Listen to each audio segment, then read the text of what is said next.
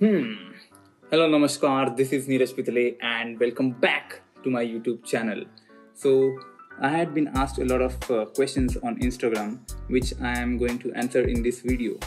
So, before we start this video, I want to clear a few doubts that I think people might have because I get a lot of comments about it. The first one is that am I still doing hotel quarantine?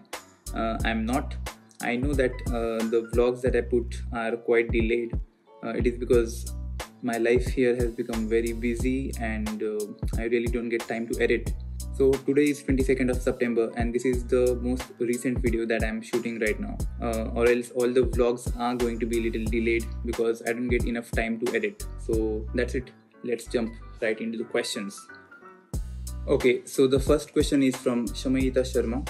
I'm sorry if I'm pronouncing the names incorrect. So the first question says, when is the right time to consult with the agency and start the application process? So I'll talk for myself. I started my process back in September 2020. So I think it's been like almost a year before. And I consulted with the agency like 9 months before, I think. So to answer this question, I think as soon as you're sure about studying abroad, you should start consulting with an agency. So the next question is from Irfan Said. He asked how long it took for you to get your CAS after credibility round. So it's a strange story for me because I did my CAS interview somewhere around February, but I got my CAS letter in like end of April, which is not usually the case. You can expect your CAS letter within 2 to 3 weeks, I think, max. So there's another question by Irfan. He is asking, where are you studying in UK? Is it accommodation or your own? So I'm staying in Luton and I stay on the campus. So it's like a student village, they call it here. So I stay on campus at University of Bedfordshire.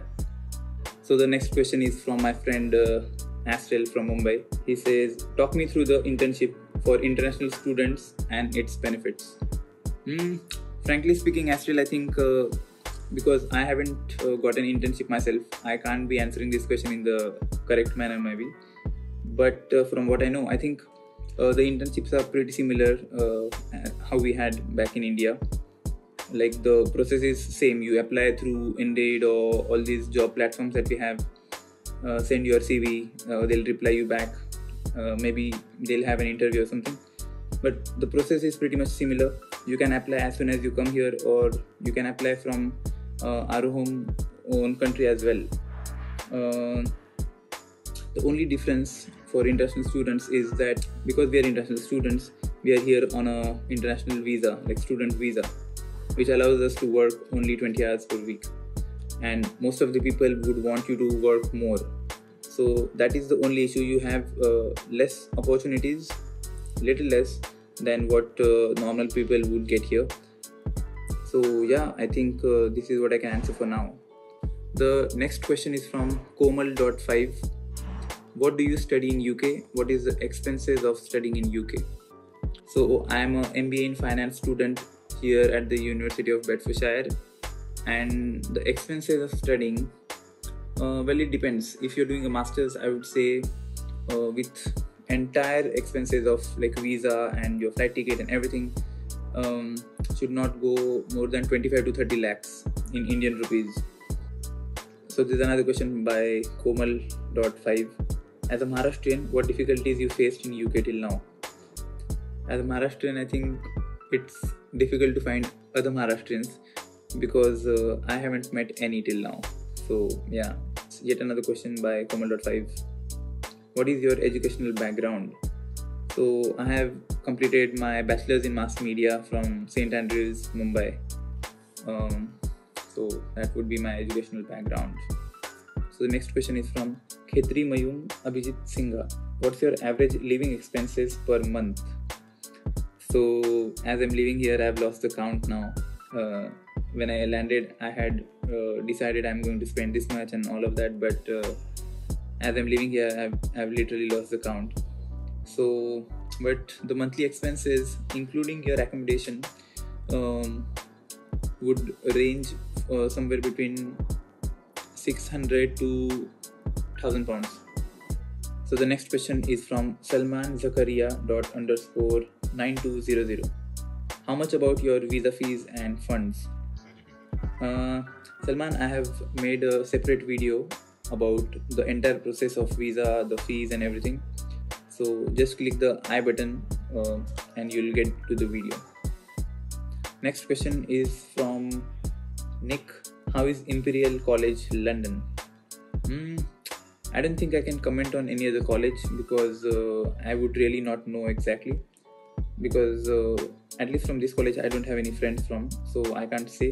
But one thing I can tell you guys is no matter which university or college you go into here in UK, you would get like the basic things that we expect: a good infrastructure, you would meet new people, you would get that international exposure and everything.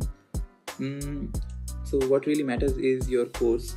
You should see if the university is offering a course that best suits you. If it does, go for that university. So there is another question from my friend Aditya Iyer from Mumbai. Are people funnier there than Indians? Not than you, buddy. But no. So the next question is from its_Sahil. How much is cost for your student visa? So again, Sahil, I have made an entire separate video about the entire visa process. So just click the I button and you'll get to the video. So the next question is from Swarnim Gawade. He is one of my friends from Mumbai, and in fact he is a YouTuber himself. So I'll link his channel somewhere above. Go subscribe him, guys. He makes amazing vlogs and content, so you'll definitely love it. So he's asking future plans for YouTube and career. Future plans for YouTube, if I can only manage to make videos and upload it per week, at least one video per week, I would be more than happy. So that's my future plan, to reach there where I'm putting out videos every week. And career wise, I think I'm going with the flow, so I'll grab whatever comes to me. So the next question is from Mayuresh.xd. Can I do my MS in UK and get a job in Canada or US? Obviously it is possible, I think, as once you're finished with your masters, what you can do is you can find a company, an MNC, which is in UK and it has some office in US or Canada, so that once you start working with them, you can later on ask to shift in that country. I think it is possible. So yeah, and also there's one more thing, I'm not really very sure about it, but go and do research on it. I think it is possible that once you stay in UK, you get some credit points for your citizenship in Canada. So look for that as well. There's another question from Mayuresh. What is 2-year placement program in UK? Simple words, please. So 2 years placement program is like I am doing a master's for 1 year right now. If there would have been a 2-year placement program, it would have been like I am studying for 1 year and the second year is going to be my placement year, where the university will help me with the interviews and with my CV and everything. So it's more like the entire year is focused on your placement. They will help you as much as possible for you to place somewhere. So that is what 2-year placement program is usually. So the next question is asked by Faisal Ghuz. Did you pay up the full amount of your university fees at once? And if no, will you get the breakage to pay? So I think it again depends on university to university, but I didn't pay the full amount at start. I paid somewhere around 70 to 75%, and then when I reached here I paid the full amount. But to get the breakage, usually it depends on universities. You can ask the international office or the finance office about the breakage, because it will differ according to universities. Usually it is like first 3 months you don't have to pay anything, and then every 2 or 3 months you pay little by little. So that's it. And a good thing for you to know would be that because you're paying it little by little, it won't increase the overall cost. It would still be the same fees. You would just pay it in installments. So the next question is from Shabana May. Airport immigration questions. So I don't know why, but a lot of people are asking me about airport immigration questions. So it's nothing difficult or nothing different than what questions you must have got in your CAS interview. They would just ask you about where you will stay in UK, which university are you in, how long are you planning to stay in UK, and what is your purpose of coming to UK. So yeah, these normal questions, it's not that difficult or anything. It's just like it would maximum take 5 minutes. My immigration process finished in just 5 minutes, so it won't take long. You should just carry all of your documents and show it there. You wouldn't need to stress about this. So the next question is from Mangesh Poddar. He says, felt till the heart. This is for India to UK part 2. By the way, what is the jacket called which you're wearing, bro? Just curious. So a lot of people have been asking me about this particular jacket that I wore in the video. I don't think it has a particular name, but I can tell you the brand that it's from. It's a Monte Carlo jacket. I bought it from a store in Ahmedabad from Alpha Bun Mall. So yeah, I don't know what it's called exactly, but it's a Monte Carlo jacket. So there's another question by Tushar Jadhav. You are above 18 plus, doesn't require birth certificate. So birth certificate is usually needed if you are showing your funds that you maintain for 28 days in your bank. So if the bank account belongs to your father, so to show the relation between you and your father, you need to show the birth certificate. So other than that, you wouldn't need a birth certificate really, but to have all the documents would be really nice, because you wouldn't want to face any like random and sudden problems. Okay, so the last question is from my childhood best friend Ronit Sanjay Kamath Sunny, whom I'm expecting to reach here by the start of next year, I think.